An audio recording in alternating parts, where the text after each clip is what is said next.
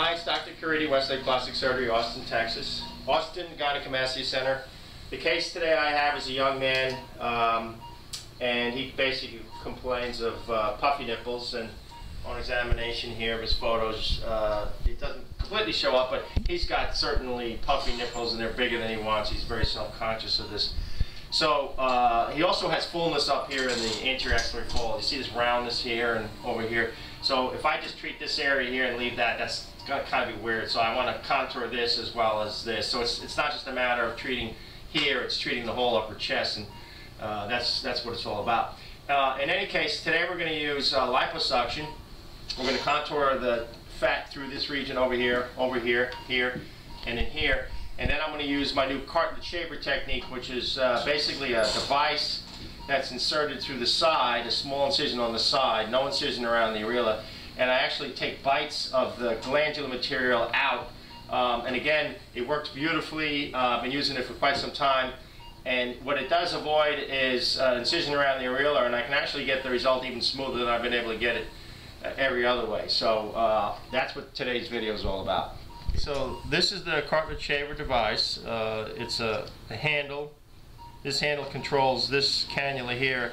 And this cannula is a little bit different than a liposuction cannula, because this suction cannula here just has a port and the fat is sucked in through here, but that cannot remove the gland. This actually removes the gland. It has an opening on the end, and internally it has this rotating blade, if you will, and that blade takes out pieces of the gland, small piece at a time, and sucks it through the cannula. So what's really nice is, instead of having an incision here around the areola, even though that does very nicely, it's a small incision out over here, and I'm able to insert this cannula through here, get up underneath this gland, that's right here, it's causing this puffiness, and then I just run this machine and piece by piece reduce the volume of this gland. So this is the technique here, where I'm actually feeling this gland underneath and in my fingers, and I'm slowly removing these pieces of gland from the bottom up.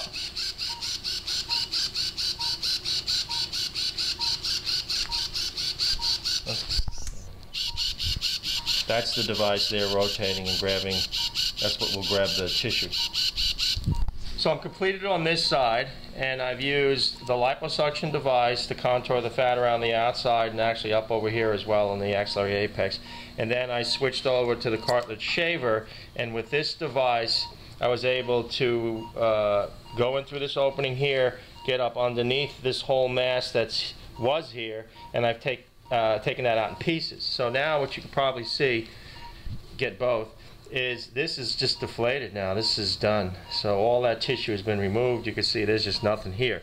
So that whole puffy is because of the gland underneath. The gland has been removed, and what's going to happen is, because there's no support, that's just going to shrink on down and get flat. Just like that. So that's perfect.